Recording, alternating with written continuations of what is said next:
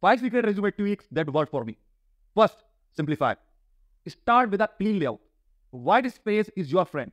Keep it one page if you have less than 6 years of experience. And if your experience is between 6 to 10 years, then it should be not more than 1.5 page. And if your experience is more than 10 years, then you can go with a 2-page resume.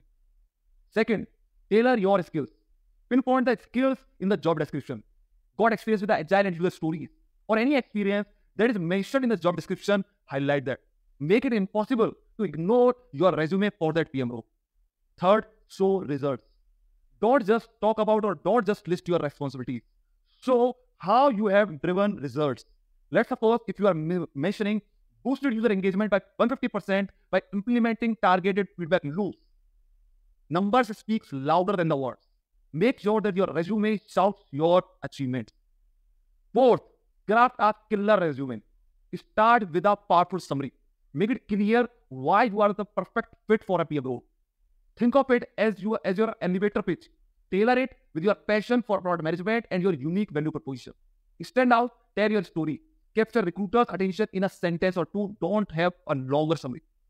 Fifth, use the right keywords. Use the same language the job listing does. If they want a cross-functional leader, make sure those words are in your resume. Add keywords from the product manager field like user stories, market analysis, agile methodology.